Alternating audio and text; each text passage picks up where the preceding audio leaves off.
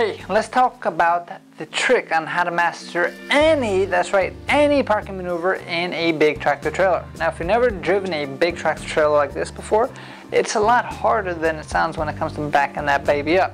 Now, if you think about it, the overall vehicle at its max can be about 75 feet long. That's right, the trailer itself can be about 53 feet long. So that's a huge amount of vehicle that you're going to have to maneuver both forwards and backwards.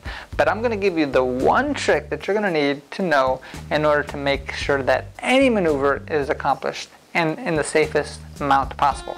Because trying to get a truck and a trailer in between two small little trailer spaces or a small space and damaging all your truck and trailer and the truck and trailers next to you is not going to be worth it, right? You want to make sure that you are able to actually get that vehicle in the proper spot without causing any damage, because it's going to make you a lot more money in the long run. So the simple answer is going to be get out and look. And when I'm talking about this, it's almost like for my carpenter friends out there, measure twice, cut once. So what does that mean? That means that you're actually going to make sure, if you do not know what's going on, make sure you're getting out of the vehicle, put it in park, and make sure you survey the entire area. Are there any low-hanging trees? How much space are you going to have on each side of the vehicle? Does the road have any hills or anything that's going to cause your trailer to lean one way or the other? I mean, we had one example where a trailer's been inside of this yard for a long time, and all of a sudden I started to pull the trailer out. And I didn't really inspect the whole vehicle, so what wound up happening is on one side of the trailer, on the driver's side, there was actually a big bump, a big hill on the actual road.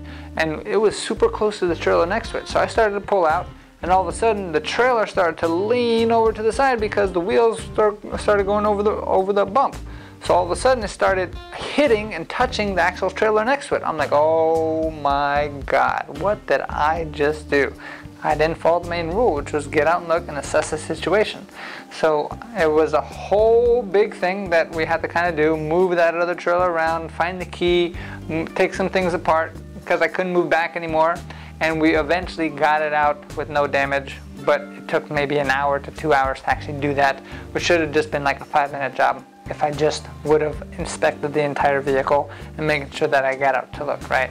When it comes to actual maneuvering a trailer and backing a trailer up, if you get out and look, then eventually you're able to kind of make sure that you get yourself in the spot, as long as you have the good foundational skills of knowing how to maneuver the vehicle.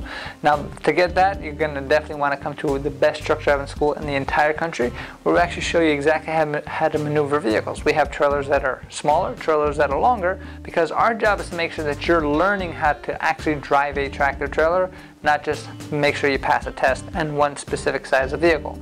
The smaller the trailer it is, the faster that trailer is going to move, which means the more skill set you're going to need to actually have. The longer the trailer is, that means it's going to move less, which means you can actually be a lot more relaxed and not make as dramatic changes on the trailer itself.